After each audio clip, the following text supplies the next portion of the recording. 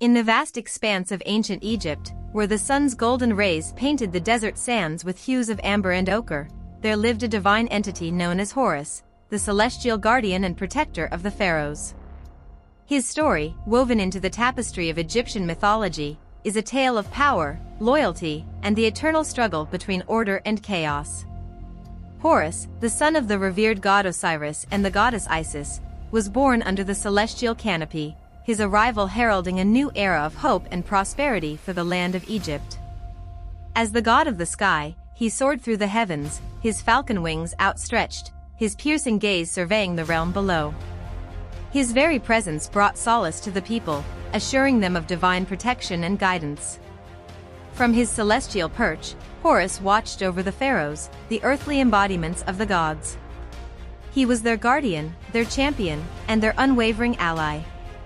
With his divine powers, he shielded them from harm, guided their decisions, and ensured their reign was just and prosperous. The pharaohs, in turn, revered Horus as their divine patron, offering him prayers, sacrifices, and elaborate ceremonies to honor his majesty. But the path of Horus was not without trials and tribulations.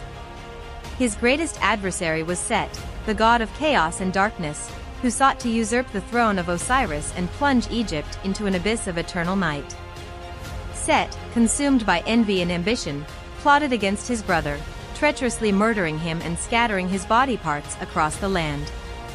Horus, driven by grief and a burning desire for vengeance, embarked on a quest to restore his father's honor and reclaim the throne that rightfully belonged to him.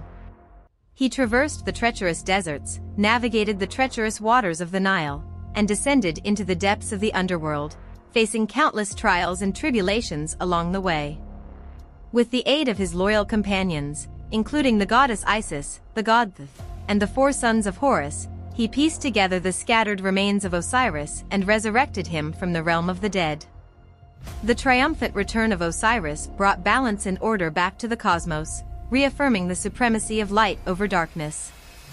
Horus, having avenged his father and restored harmony to the land, ascended to the throne as the rightful pharaoh of Egypt.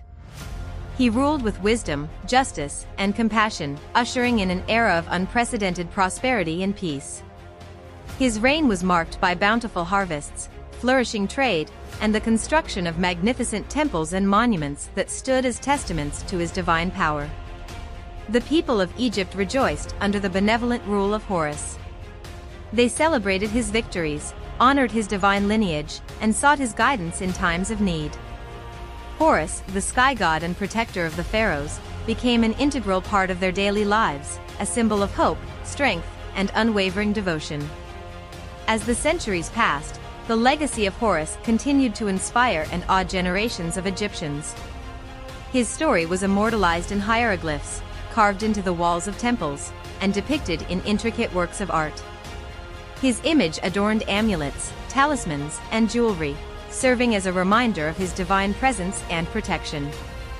Even today, the tale of Horus, the celestial guardian and defender of the pharaohs, remains a testament to the enduring power of ancient Egyptian mythology. His story continues to captivate and inspire, reminding us of the eternal struggle between light and darkness, the importance of loyalty and justice, and the unwavering belief in divine protection.